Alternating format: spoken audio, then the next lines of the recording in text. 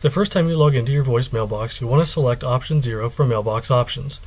The first option, option 1, will let you set your unavailable message. This is what people will hear when you do not answer the phone and you are not on the phone. The second option, option 2, will let you set your busy message, which people will hear when you're on the phone and do not answer. The third option is your display name, which people will hear when they call the company directory. Option 5 allows you to change your password. I suggest doing this immediately upon first login.